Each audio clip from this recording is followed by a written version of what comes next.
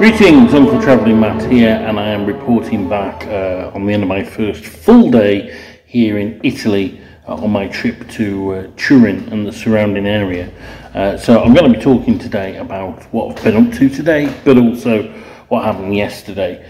Yesterday wasn't particularly exciting because it mostly involved getting here. So flew out from Stansted and in the middle of the afternoon. We actually stayed the night before in Norwich, went to Walsingham the day before, so thanks to my friend Paul for that. Paul took us to the airport, got there, no real issues I guess, and then flew over and arrived in Turin, where we were met by my friend Pierluigi. Now Pierluigi is a guy that I walked with for a while and met on Il Camino di Santiago, and we walked together for a period quite close to the end. So we were in Santiago itself together, and he's a very spiritual guy, and he's a guy that I'm in regular contact with, but wanted to meet up again, of course, in person. And he doesn't come from around here, he is a Roman, so he comes from Rome, but he has an apartment in Turin, he works in a bank, and he also has the house where I am now in the village. And he lives here with his partner, who is actually from this village, but was brought up in Turin. So there we are. He drove us from the airport. Turin is a large industrial city, because most people will know it because Fiat have their factory there, and it's a city centred around Fiat. Other famous things about Turin is it's got two famous football clubs, Torino, which is the Italian name for Turin, and the far more famous Juventus, who are probably the most successful football club in Italy. And what less people will be aware of, they wear black and white stripes because they were inspired by Notts County, who were the oldest football club in the world, or at least the oldest league club. And so they inspired Juventus, far less successful than Juventus though. But anyway, so that's that, and we drove on the Turin ring road. It's all very flat. One point of interest is away from the town on a mountain, on a hill, there's a large church. Apparently it's called Superga. I think it was a monastery at one time. You can get up to it by a little tram, but it's also famous because in the 1950s there was a plane crash there, and all the Torino team, who were very successful at the time, died. A little bit, I guess, like the Manchester United Munich air crash. And so it's a site that's well known to all Italians, particularly football lovers. We continued on, and we passed away from the flatlands and into more rolling and hilly countryside, and that's where this village is. It's called Cisterna asti. So Cisterna is the same meaning as cistern in English, and Asti is the name of this little region. So it's the Cisterna of Asti. There's probably other cisternas elsewhere, and it's this ancient village centred around a castle on the top of the hill. So I think it's a 12th century castle. They're much rebuilt, and Pierluigi has this gorgeous house here. I mean, this room is amazing. This is what the older part of the house is 19th century. There's a newer part as well, and this garden. And we just sat and chilled out and relaxed. And I introduced him to Thomas, and he introduced me to his girlfriend. And do you know what? What's her name? He's told me like hundreds of times. I'm awful with names, but she's very nice, very well travelled, lived all over the world. Working in construction. She lived in Canada for a while, lived in Algeria for a while, and various other places. So that's that. So last night it was just really nice, really relaxed. We went out to a nearby town called Canal,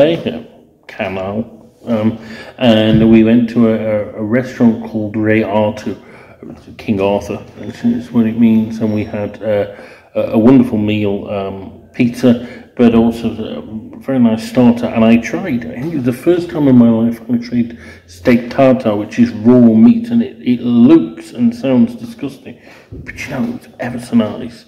And they told me a bit about how it's prepared. You have to cut it with a knife. You can't put it through a mincer, because that keeps the sinews of the meat. And it seemed to be have lemon in it, and I think that kills anything that could make you ill, which of course eating raw meat normally would. And I remember years ago when I was in Japan, I went to a raw chicken restaurant, which sounds disgusting as well, but it was fantastic. So much so I went back. And that also, I think they said they had to treat it with lemon to kill any potential sicknesses. So there we are. That was last night. We spent last night in the garden just chilling out. It was wonderful. This morning I woke up, Pierluigi and his girlfriend, they're working from home at the moment. They had a car crash a few weeks ago, so they're not in the best of shape. So whilst they worked from home, I went out and, well, Thomas went for a jog in the morning, but I went for a walk around the village. Gorgeous, absolutely, you know, it is picture postcard stuff, so much so that I bought a picture postcard. But alas, the main church was closed and the castle's closed. It's closed until Thursday, so I might not get into it. But it was nice just wandering around, and of course it reminded me a little bit of some of those villages that I went to, you know, when I was walking only a few months ago through Tuscany. And actually this region isn't that dissimilar to Tuscany. It's quite interesting in that way, but it has a fraction of the tourists of Tuscany. And we were talking about this, and I think one of the main reasons is that, you know, yes, the countryside is similar, but with Tuscany you've got the cities with all those fantastic artworks and that, and you don't have those draw cards to bring people here. Anyway, that was that. Following that, when, you know, after about lunchtime, we went off in the car and we went to a place called Bologna, I think. So that was the name of the small region where they produce some of the best wine in the world, apparently. It's normally 50 to 100 euros a bottle. And we went, but that's several villages. There is one, I think, called Bologna. But we went to one called La Morra. And we had a talk about this, because where did the name come from? And one of the theories is that the name comes from the Arab invasions, and that Moors settled there, and they did invade this part, so it could be. But there was also another theory that there is a game that kids play, a bit like paper, scissors, stone, but involving numbers, called Morra. And so, you know, I'd like to know what the truth is. But yeah, we had a look around there, really nice, perfect, picture perfect place. It's the highest of the villages, so we looked out over this amazing panorama of the whole wine producing region.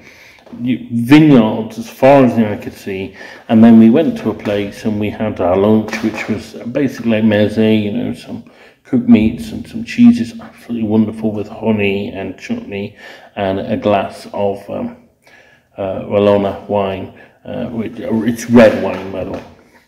And then we went to the city of Alba. It's not a very big city, it's a Roman city, so it's built on the grid plan that the Romans always used, but it is world famous for truffles. Now, I don't know anything about truffles, but apparently truffles, there are white ones and black ones, and I think the most prized are the white ones, but they're only in winter. And Alba has a huge truffle festival. I think it's every October, November time. But in the summer there are black truffles. So we saw these black truffles. We've actually bought one. We're going to try it later.